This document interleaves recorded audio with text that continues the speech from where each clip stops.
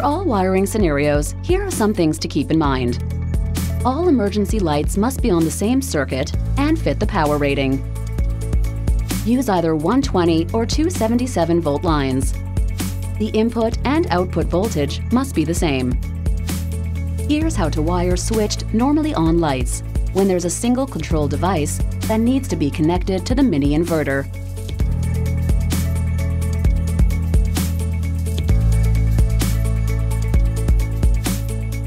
In this example, multiple lights are controlled by one control device, which could be a wall switch or motion sensor. One of those lights is an emergency light.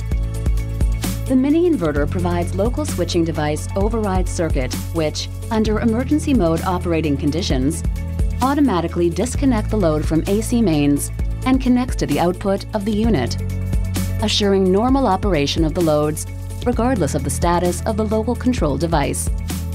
Wire the electrical panel to the unswitched input on the mini inverter and the control device. Wire the local switch to the normally on lights that will not be used as emergency lighting.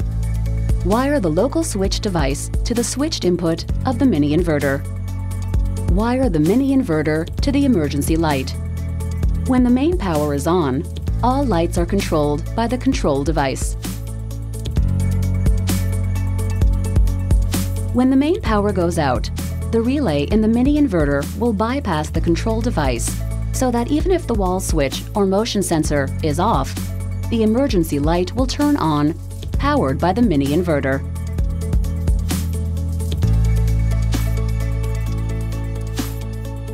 For more information about mini inverter electrical designs, contact technical support.